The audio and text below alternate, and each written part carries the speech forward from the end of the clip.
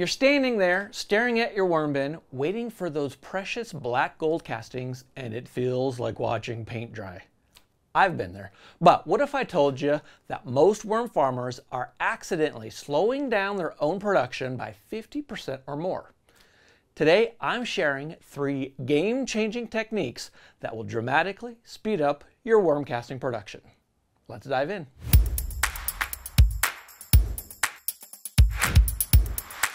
Welcome back to Sunnyside Soil. I'm Sunny, and if you are new here, this channel is all about helping you grow healthier plants naturally through better soil. Now, we talk a lot about worm castings here because honestly, it's one of the most powerful amendments that you can make right at home. But here's the thing, most people give up on vermicomposting because it just feels too slow. Stick with me for the next 10 minutes and I promise you'll cut your production time significantly.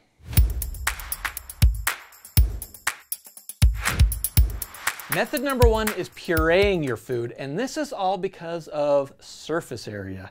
I mean, think about it. Is it easier to have your worms attack this apple core on 6 sides, or once you puree it, to attack it on infinite sides, millions of different sides? And that's basically what's happening when you puree your food. You're chopping it up, and the surface area becomes exponential.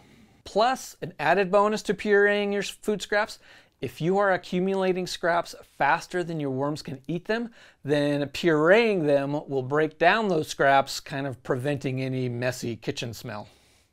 So here's my process to pureeing. I just kind of take whatever food scraps I have left. I generally try to avoid like citrus and onion just because those compounds in those worms don't really like.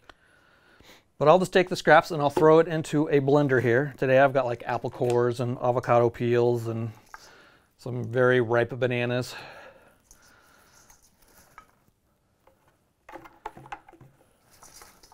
Some cauliflower, leftover cauliflower bits. And then I'll just add just a little bit of water.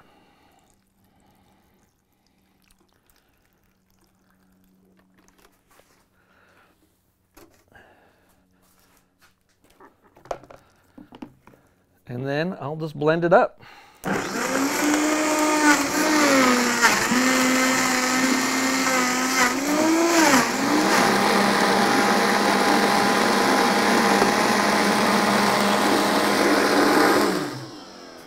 And what I have left is just this kind of slurry.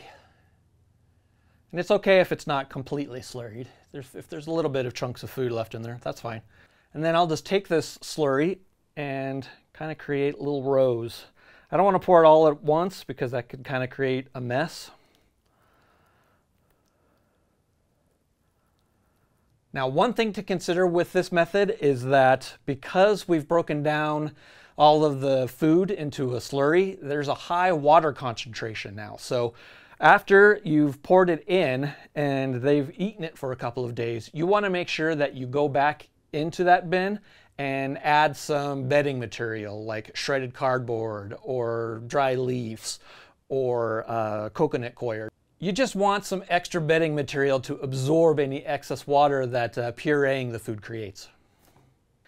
Now, for a speed comparison, in my side-by-side tests, pureed scraps disappeared in about 3 to 4 days, while those same scraps left whole took about 14 days. That's a huge difference. So if you're running a production system or you just want castings faster, then this technique is a game changer. Method number 2 is to pre-compost all of the food sources for your worms. Now, this is actually my preferred method. All I do is I take about a gallon of compost that I've been brewing up in my backyard, and I will feed it to my worm bin. This is about a gallon's worth of compost. Now, it doesn't have to be perfect 100% finished compost. You can see there's still a lot of leaves in here and some food debris. Whatever hasn't broken down yet, the worms will take care of, trust me. In addition to the gallon of compost that I put in here, I will also put a gallon of mushroom substrate. Now, mushroom substrate is basically what's left over when a mushroom farmer has grown their mushrooms. and sold it off to market. So this is the leftover block that the mushrooms grew in. So the worms love this stuff because really they're after the microbiology. I'll just kind of mix it up a little bit here so that the compost and the mushroom substrate are together. There's about 2,000 worms in this bin currently, so I will check back in about a week to see how quickly they've eaten both the 1 gallon of compost and the 1 gallon of mushroom substrate. If it looks like they've worked their way through it pretty well, then I will add another gallon of each. Now there is a downside to this method. There are critters other than worms that live in your compost bin. So if your worm bin is indoors, you might not want to bring all those other critters in with the compost. Now, you may not care that you're bringing in other critters from indoors, in which case this method might work for you perfectly. But if you do care about bringing critters indoors, let me show you how to make compost inside that's critter-free. Now to make your own compost, you'll need a 17-gallon storage bin. And to it, we're going to add 3 gallons of shredded cardboard. If you don't know how to get shredded cardboard, I'll leave a link below to the shredder that I like. Now to this shredded cardboard, I'm going to add some water. And it should be just enough water that the shredded cardboard feels like a wrung out sponge. You don't want standing water at the bottom, but you also don't want your cardboard to be too dry.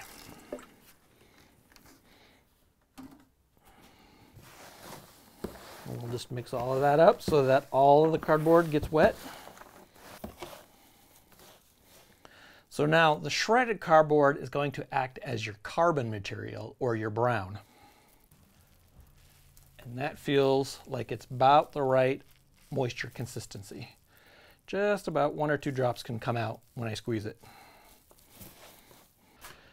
To the bin, I'm going to add about 2 quarts worth of used coffee grounds. Now, used coffee grounds is going to act as our nitrogen. I know that's a little confusing because people like to say browns and greens, but coffee is brown, but also a nitrogen. I don't like to use the brown and green language because it can get confusing, case in point. But I'll get off my soapbox about that. Coffee grounds are a nitrogen, and we will add about 2 quarts of nitrogen to the shredded cardboard. This is where I start putting on my gloves because it's starting to get messy in here now.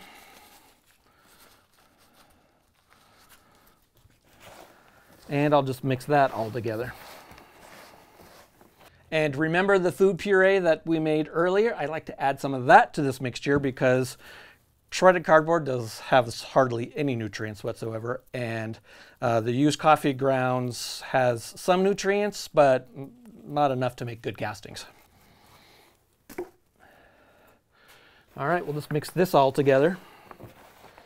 Now, we'll just go ahead and put a lid on it. You want to keep this in a warm environment, something that's at least 70 degrees Fahrenheit.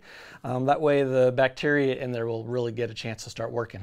In about a week, you're going to want to come back and check the temperature of the bin with a soil thermometer. Just kind of stick it in there and see if there's any thermal dynamics happening. If it's above 130 degrees, just give it a little turn. So the key is you want to keep turning it every week until the temperature is no longer rising above 130 degrees. You can't feed this to your worms if it's getting that hot. And it's great that it's getting that hot. That means that the bacteria is working on overtime. Now there's a good chance that it might not get hot at all, that it'll always stay at room temperature, and that's okay as well. Just give it some time to make sure that it doesn't get above those temperatures. Now, at this point, you can do 2 things. You can go ahead and either spread this into your existing bin, or you can go ahead and put worms directly into this bin. I would start off with about 500 worms for this, and then they will grow their population. Now, the key to this compost, well, the key to any compost really, is to make sure that it is moist enough. So you always want to be able to maintain through all stages the wet sponge feeling. That keeps the microbiology happy, but it also keeps your worms happy. So if you've made it this far and you're still thinking, ugh, this is still too much work for me to make worm castings, well, you're in luck, because here at Sunnyside Soil, that's what we sell. We sell worms and worm castings. So go to sunnysidesoil.com to purchase your own.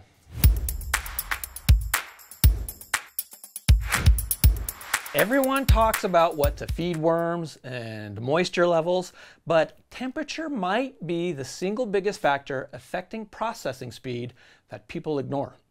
The temperature sweet spot that red wigglers, which is the most common composting worm, work best between 55 and 77 degrees Fahrenheit. But here's what most people don't know. Their metabolic rate essentially doubles for every 10-degree increase within that range. A bin at 70 degrees will process material dramatically faster than one at 55 degrees. My winter strategy, and because this matters most in the winter, is that I used to just accept that my bins would slow down when it got cold, but I don't do that anymore. Now I bring my bins into either my garage or my basement, where temperatures stay more moderate. Now, if you don't have that option, insulating your bins makes a huge difference. Now, here's some insulation techniques. You can do everything from wrapping your bins in old blankets to simple insulation boxes from foam panels.